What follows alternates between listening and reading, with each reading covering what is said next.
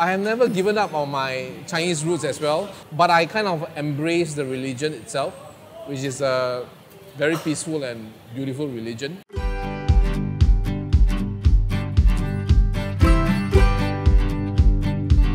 Hi, my name is Daniel and I'm the owner-operator of You&Me Teochew Fish Soup stall. By the way, I operate this with my sister-in-law, who is a Malay Muslim.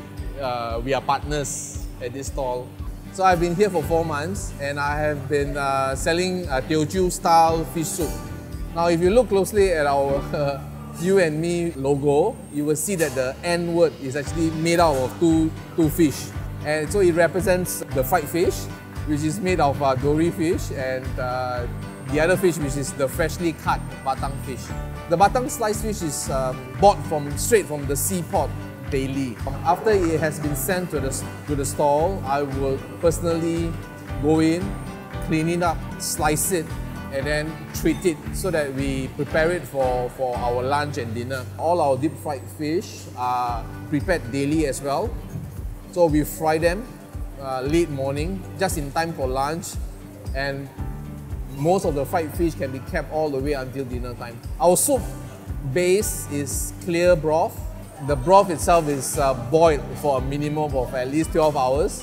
I grew up in a household where fish was a common item in our diet, and we ate fish almost on a daily basis. A lot of the flavors that I'm serving right now being reconstructed from memories. The only difference is obviously all the ingredients that I'm using are halal, as I'm a Muslim, and it is important for me to omit anything that is forbidden. Traditional Chinese soup, especially fish soup, they use things like Chinese wine, they use pork bones, which I couldn't obviously, and I have got to find the right substitute to make sure that the flavor profile doesn't change from what I used to remember. So you go to any hawker centers right now or any coffee shop, your go-to for halal food is always Indian, Muslim and Malay Muslim. But if you were to see a Chinese Muslim stall, the first thing you would like to know is halal or not. So what would you look out for? You will look out for, firstly, number one, halal certification. Whether this guy has got a halal logo. Which I don't. I'm not, because there are costs involved in going through the halal certification, I chose not to do it.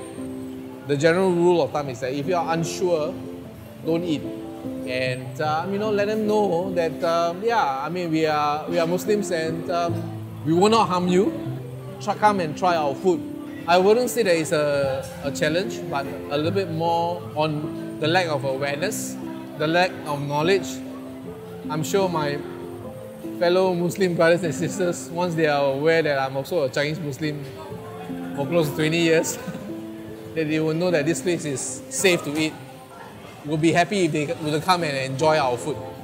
Prior to joining this, starting this business, I was in the logistic and warehousing business for 20 over years before leaving the job last year, as I'm already 50 and I have a passion for cooking. So I am obviously a Chinese. If you look at my NRIC, I still have my Chinese characters, my Chinese name, my surname. I converted to Islam close to 20 years ago because of my wife.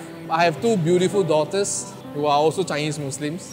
And I have never given up on my Chinese roots as well, but I kind of embrace the religion itself, which is a very peaceful and beautiful religion. So, and I think one of the main questions that people ask me is that why did you convert? You're a Chinese. I'm not also a pure blood Chinese, I guess. My dad is a Peranakan. My mom is a Hokkien Chinese. So when I was growing up, my household, my dad and mom converse in Malay, and both my parents grew up in kampung. So I'm actually quite well versed in Malay language, I guess. So along the way, when I grew up, I met my wife and fell in love.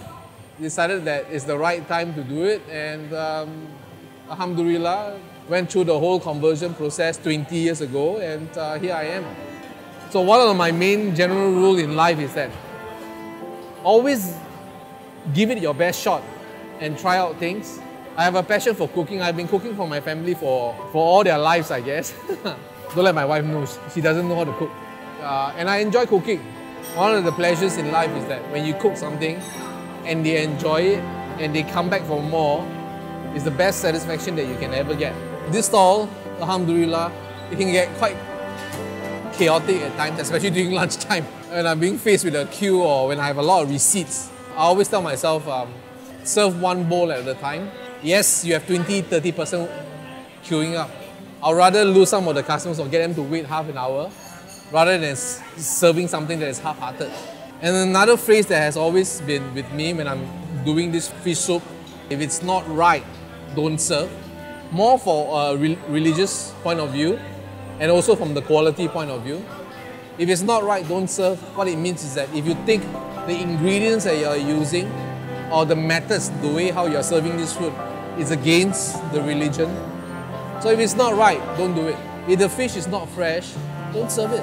If you're cooking at home and you see something that is rotten, would you serve it to them or throw it away? Start all over. I mean, general rule of thumb, then if you don't serve this to your loved ones, would you serve this to the customers who are buying and paying for your food? No, I won't.